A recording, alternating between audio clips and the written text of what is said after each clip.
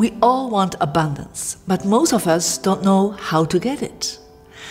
Well, your home is actually a place where the abundance has to come in. But if that home is not having the right intentions for your abundance to come to you, it will not manifest. The landing place of your income stream is where you live, is where you work.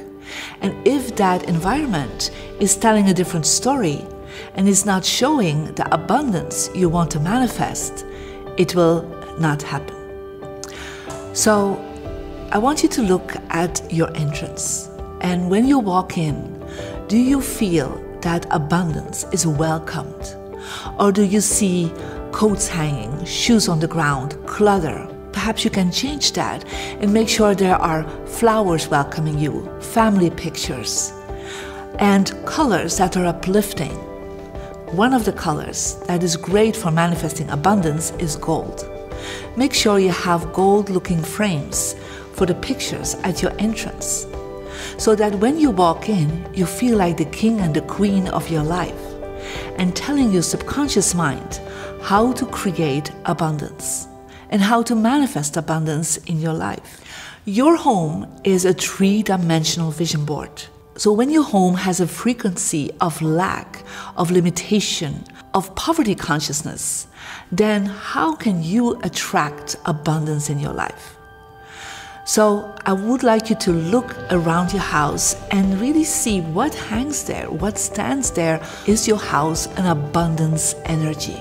You have to understand that your whole environment affects your brain state, and that if you have clutter, if you have images that are broken, if you have posters that are hanging crooked, if you have your surrounding telling a story of poverty, that your subconscious mind is not accepting your mindset of abundance. Your home has to have a mindset of abundance too, not just you in yourself, but everything around you. The colors of abundance are gold and silver. So make sure you have some gold-looking and silver-looking items, and even real gold and real silver around you. Make sure you have some silver candle holders in your living room. And when you can, put out your best china and your silverware when you eat. When you want to reflect abundance, you do not eat out of plastic cups and plates. And you also use your dining room, because as a king and a queen in your life, you will use your dining room to eat with your beautiful china, not sitting on the couch, watching television, eating out of a box. That's not what abundant people do.